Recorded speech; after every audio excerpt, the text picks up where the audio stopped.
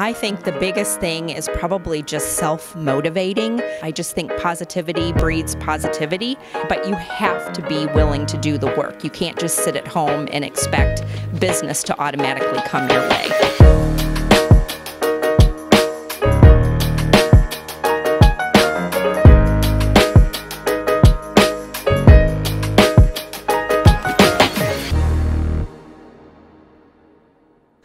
This interview is brought to you by Rendering House.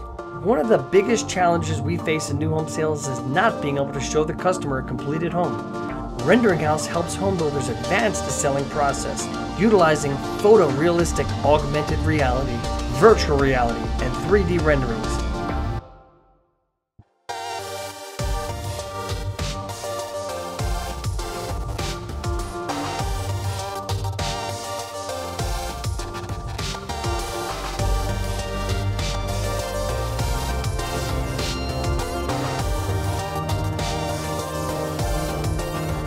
Transform your boring static renderings into engaging customer experiences across all digital marketing channels.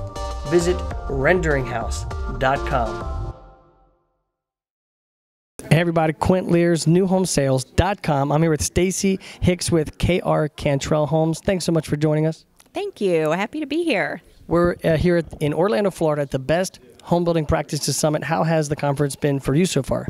It has been fabulous. I have been selling new construction homes for about 13 years, and the classes here have been phenomenal. Great tidbits of information and definitely great sales tools.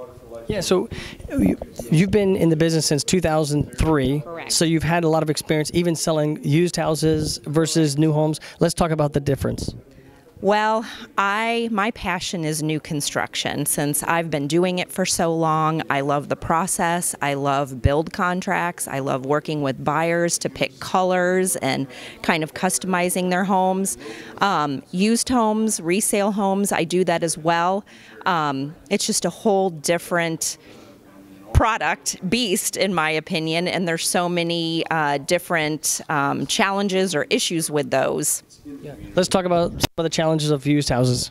Well, the main thing is repair issues. When you go do a home inspection, you may come upon something that you have no idea you're going to face, and things can fall apart. Whereas new homes, especially if I'm selling one, you know that someone going into a new home, you're not going to face any repair issues. They're going to not run into any maintenance issues for many years down the road. So it's just, for me, a preferred product. Being in the business, for a little bit of time, you've had some highs and some lows. Two questions. Give me a tip. Pretend somebody's brand new in the business and they're looking at you saying, gosh, I want to do that. What would be one or two things you would give advice to that person, and how do you stay motivated through the highs and the lows? Wow. I think the biggest thing is probably just self-motivating.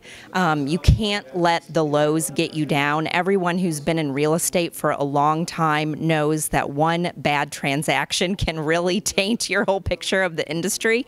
But overall, I just think that, you deal with really great people, and as long as you stay focused on the positive aspects of it, and that's what you focus on, I just think positivity breeds positivity. And as long as you put yourself out there, but you have to be willing to do the work. You can't just sit at home and expect business to automatically come your way. Everybody wants leads. What are some ways that you get leads? What are something you would do different? If you went to a new market and had to start over, what would you immediately start doing? Well, I think when I first came into the market that I currently live in, which is Springfield, Missouri, I was brand new to the market. I got involved in the community with some areas that I was passionate about, having friends. Then they ended up referring you. My very first transaction was a neighbor in the neighborhood I lived in, and that's also the best way, are people who know you, your character, and want to support you in your endeavors. And then I ended up meeting my builder, and he gave me an opportunity, and then you just have to continue to to basically prove yourself and that you're worth what you're telling people you can do for them. That's great. What have been maybe some resources that have been helpful to you? Podcast, book, and have there been any mentors that you say have been helpful? Well, I can say I've had some different mentors throughout my life. I'm not a huge reader. I just recently made the switch to Keller Williams, which is the umbrella that I'm under right now. They have had some amazing tools, training classes, seminars that I have attended. Also, coming to an event like this is just really powerful for me. I tend to learn more by going to conventions as opposed to reading. I like to go to conventions and try and actually put those practices to work. So those are the things that have worked for me personally. That's awesome. That's any last words, any shout outs? Oh gosh, well, I've just really enjoyed my time here. What's one takeaway that you're going to do different? Well, with the new construction homes, I just love your whole presentation. I mean, you can always find the positive in a negative.